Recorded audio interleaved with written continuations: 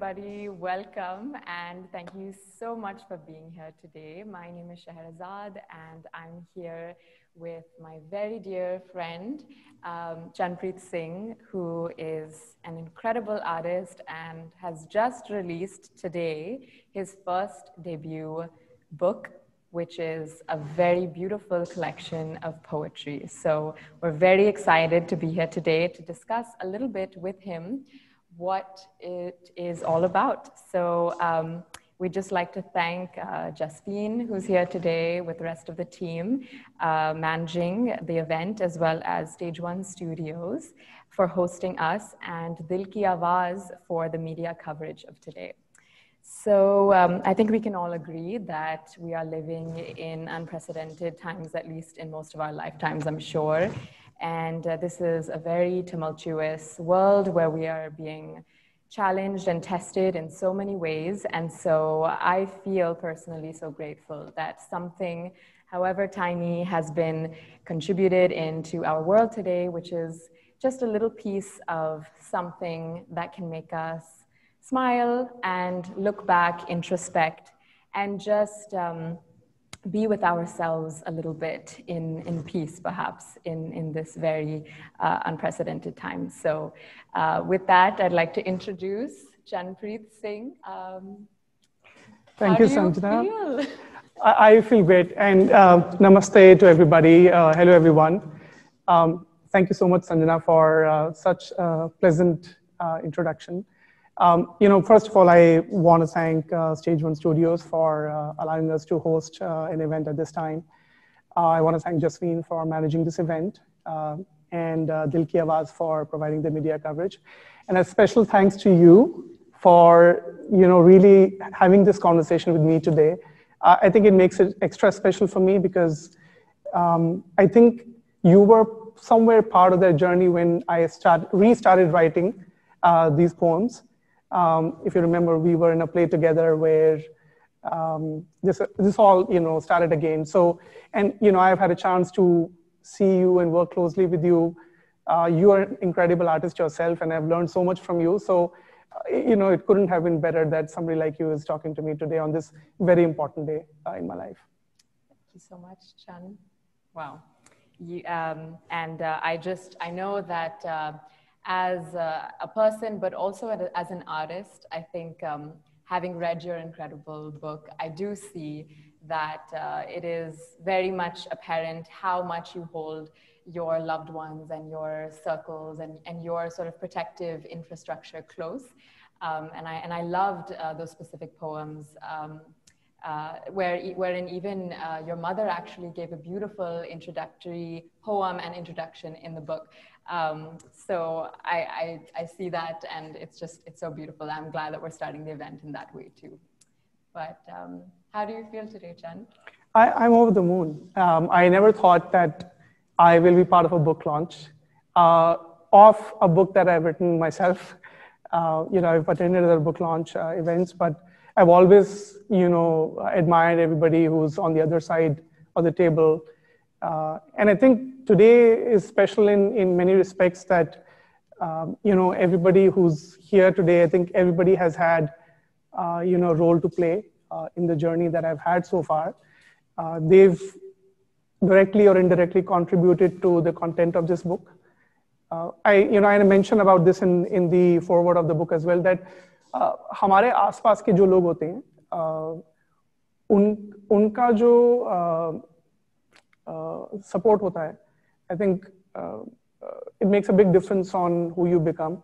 It makes a big difference in building your confidence. A lot of times you have self-doubts, and I think every artist has self-doubts about their own craft. So I think some feedback and honest feedback, encouragement from your friends, family, people who care about you, I think makes a big difference in taking things forward. Absolutely, and you feel that from your work completely. All those souls, many of whom became actual poems. But before we get into that, Chan, what are you expecting from your readers, and what can they expect from you? What can they expect from your work? My expectation from the readers isn't too complicated. I have a very simple expectation from anybody who picks up this book. I'm requesting the reader to come and journey with me on some of these questions that I've explored, talking about some important issues that impact us today and is going to impact generations to come. So my hope is that a reader, when they pick up the book and read those poems, it helps them to trigger their own thought process. I think that's the simple expectation that I have from the reader. I mean, it's not a very complicated book. It's a collection of poems, which, touch upon different emotions. So, if a reader is, sitting on their patio, having a cup of coffee, this book could be a good company. What were you imagining would happen with these poems? Were you imagining that, somebody with a cup of coffee, or were you imagining it even to become a book, or were a lot of these poems just written just from some need to write? So, great question. So, I did not start writing these poems with a book in mind. And so, they say that life comes back full circle. So, I used to write in middle school. तो उस समय जब मैं लिखा करता था, 2-3 teachers थे, उसमें से एक टीचर जो मुझे बिल्कुल vividly I remember her, Mrs. P. Jain. She would always encourage me that, hey, why don't you write more? And that actually gave me a lot of confidence at that time. So I used to write pretty frequently at that time. और उस समय Times of India का एक अखबार आया करता था called Newspaper and Education, and that used to get distributed only in schools. उस समय उस अखबार में मेरी 2 कविताएं छपी थी.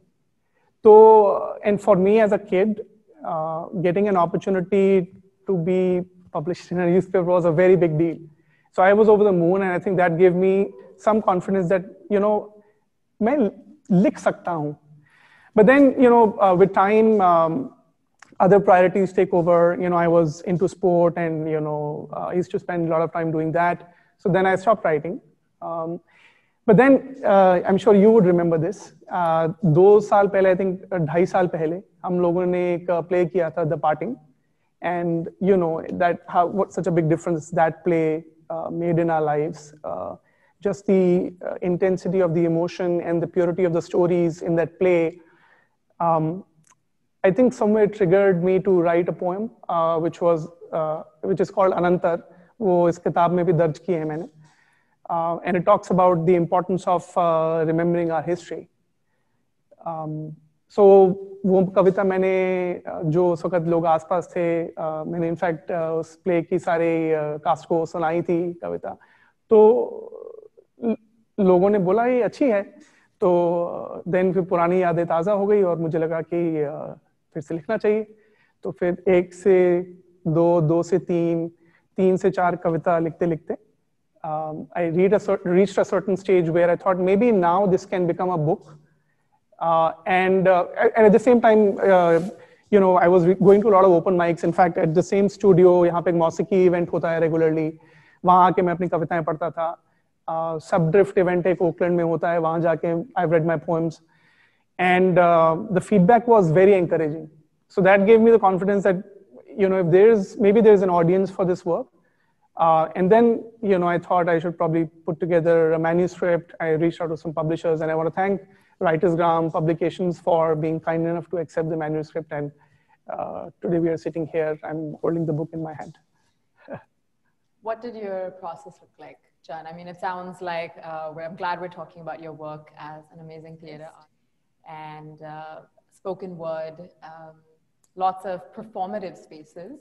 So it sounds like there was a lot of interplay between your writing and that kind of work. But take us into a day writing with you, if you can take us back to those formative stages when it was up in the air. Will it be a book? Will it not be? What did a day look like? Do you have any particular memory associated with the making of one poem? Actually, so it's been very interesting. And to this day, the way the writing process works for me is, it continues to evolve. And whenever I've read about poetry and the craft of writing, there are multiple schools of thought. So one school of thought, which actually works for a lot of people say that you should sit down and write every day. And I try and do that as well. I think it's very important to do that to improve your craft. But रोज बैठ के लिखने से ऐसा नहीं है कि मैंने रोज बैठ के कविता लिख डाली है.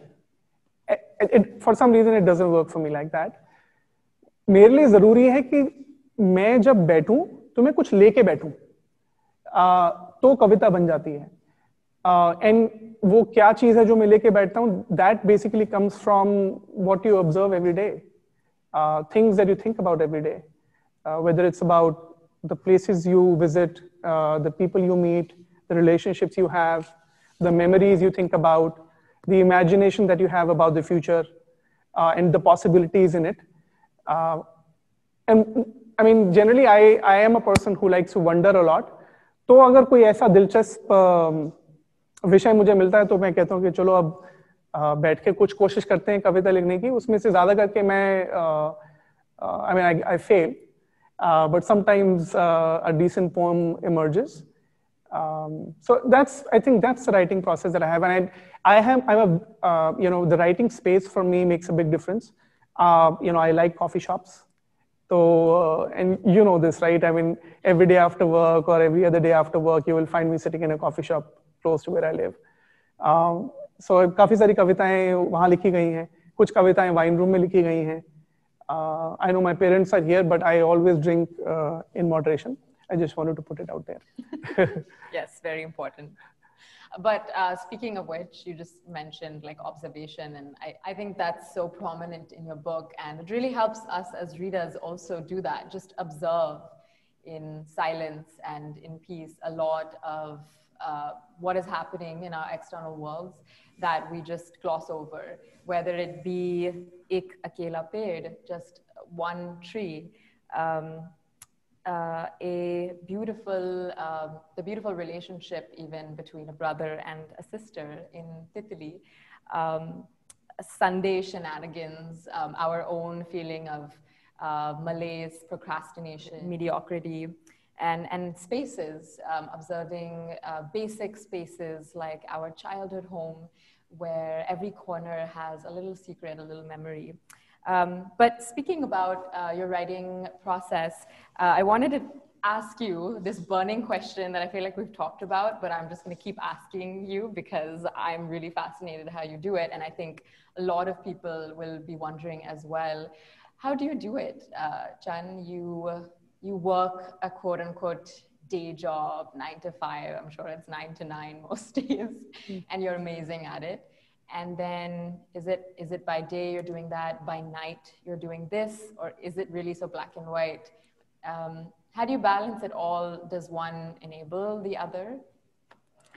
So great question. A lot of people actually at work have asked me this question. And I think some of the people from work have also joined. So hello, everyone. I think we're just going to talk in a little bit. So, I like to believe, and I think this is true, that one part of your life always contributes to the other. Because the common baseline of those two parts of your life is you. Like if I'm going to work and I have some creativity, brewing inside me, I'm going to bring that creativity to work too. Now, I think I've been very blessed that the place that I work, they've been very encouraging to invite that creativity in my work. So I've never felt that I've been restricted in the way I think. And so I'm very thankful to the place that I work at. I think my colleagues, my coworkers, they're really smart people, but they've been very inviting of, me trying to bring something if something is brewing inside me. At the same time, you bring stuff from work to the roles that you play outside work. Like the role that I play to my family, to my friends, a lot of that gets formed how I am at work. Like, for example, if I face a challenge at work, the response to that challenge is going to come from my attitude, which is the same attitude that I can carry when I'm dealing with another challenge outside work. So all of that, I think, encroaches upon each other and contributes to you becoming a better human being and in turn becoming a better writer. Um, I think I've started acknowledging that a lot more, which has really helped me, write frequently. Wow. Yeah, it's very apparent that your sort of perhaps like your many versions of self and the various spaces that you occupy on a daily basis. There's a flow in the book. And it's very natural, it's very organic, and as it sounds, your process was as well. I wanted to talk a little bit about the causes that you speak about in the book, whether it be environmentalism, writing about issues of gender in South Asia. Did writing about these very time-sensitive and urgent issues today, did that come naturally to you, or was that something that you felt like, no, I should write about something either political or societal, etc.? It's a very interesting question. Let me answer the second part of the question first. When it comes to these causes, whether it's climate change, whether it's patriarchy in our society, violence towards women, all of these things I don't think are political issues. They are issues, and they are policy issues. We politicize them. So when I write about a cause which is close to me, so first of all, I should have an aspiration for that cause. Otherwise, it's not genuine. So anything that I write about, I believe it's been authentic to me. I'm sure when the reader looks at that poem, they can think otherwise. But I've not written that I want to prove something to anybody. मैं किसी को साबित करने के लिए कविताएं नहीं लिख रहा हूँ. मैं अपने आप से ये सवाल पूछने के लिए कविता लिख रहा हूँ कि ये अगर विषय मेरे लिए महत्वपूर्ण है, तो मेरे इसकी तरफ, what is my perspective towards it? So that's been the objective of writing these poems. Now, if this can encourage others to think about that cause in question, I will feel myself to be very lucky. What about writing about these issues, but also just writing about what you write about? Little things, little moments, many things, feeling, I mean, personally to me, I felt like they were just so essentially South Asian in nature, but also very universal. But things like the chai maker man, and these kinds of things. So many examples in the book. What was it like writing about these things here in the USA? And just, was there a feeling of like reclaiming something perhaps that's in another land? So I think, and maybe I think subconsciously that has been at play a little bit, that when you're away from your home. I grew up in Delhi, and that's my first home.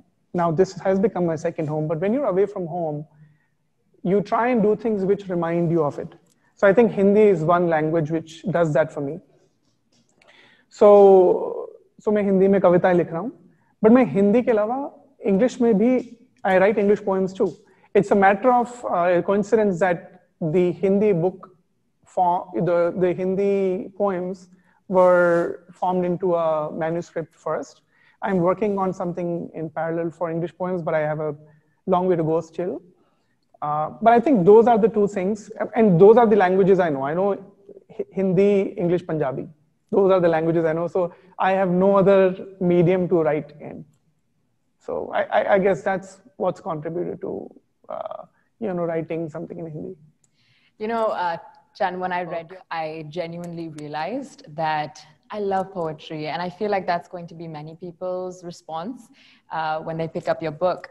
But this is such a fast-paced, time-pressed world. And what's your feeling on that? I mean, I know I gave my 2 cents about it, but what's your stance on poetry today? Because I know we've spoken about this too, that poetry is seen as a really elitist thing for people who have the luxury of time. But what's your stance on that? I think poetry exists in different spheres of life. We just don't realize it. You know, and there's a lot of arts for commerce that we see. Like when you see an ad commercial, you see a jingle. That is a form of poetry, technically, right? And we sing along those jingles quite frequently. We talk about songs. Like songs without the music is poetry, right? And everybody loves music. Like almost everybody likes different kinds of songs. So they are subconsciously liking poetry. So therefore, you know, when people say that it's an elitist thing, maybe they're talking about literature. But literature doesn't belong to anybody. If you're interested in literature, pick up a book and read it. It belongs to you. And you make something out of it, right? So, and I think the other thing that poetry does, and you know, that's my personal view, I think poetry has this ability to slow us down. It's just the nature of this art form that, like for example, when you look at a page, एक कविता शुरू होती है, कविता page पन्ने के आखिर तक नहीं जाती, जैसे प्रोज जाता है, वो कहीं बीच में रुक जाती है और कहती है कम बैक, नीचे आके देखो और क्या है. So it's basically slowing you down in your pace of reading and slowing it down in your pace of thinking, which I think in today's day and age is so important that हमारे पास जब समय होता है हम क्या करते हैं, phone उठा के कुछ देखना शुरू कर देते हैं. और मैं भी I am also equally guilty of it. हम टीवी देखते हैं, फोन किसी उठा के फोन पे किसी दोस्त से बात कर लेते हैं. हम खाली नहीं बैठते हैं. मुझे लगता है खाली बैठना जरूरी है. वहीं से शायद विचार आते हैं और वहीं से नई सोच बनती है. It's funny because I know you say that you're guilty of it, of turning to your phone and just participating in that whole culture.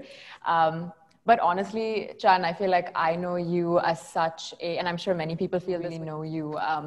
You're such a gentle soul, really, for most people, like myself, who know you. And there's just a sense of peace and calm. But what I would like to know, and I'm sure what a lot of your readers would want to know, is who are you? How would you describe yourself? Can you tell us a little bit about the Chanpreet Singh who's behind Akela Ped, whose thoughts and feelings became the book? इस सवाल का जवाब तो खैर मैं खुद भी ढूंढ रहा हूँ कि and I'm sure everybody somewhere is asking that existential question that who are you? You know, why do you exist? What's your purpose? I think about those things as well. Personally, I'm a very aspirational person. So, you know, if I don't discount myself. I always tell myself that if I decide to do something, I will make that happen. I fail 99% of the time. But I have, with time, told myself that what is the worst that could happen, right?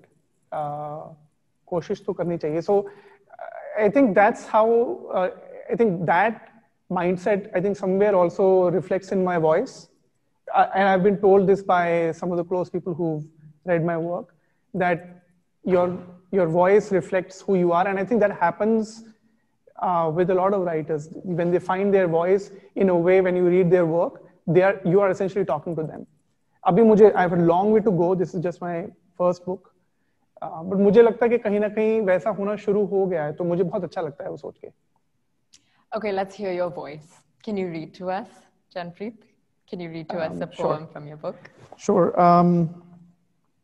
Maybe I'll read the poem, which is the title of the book, Ek Akela Ped. Is it your favorite?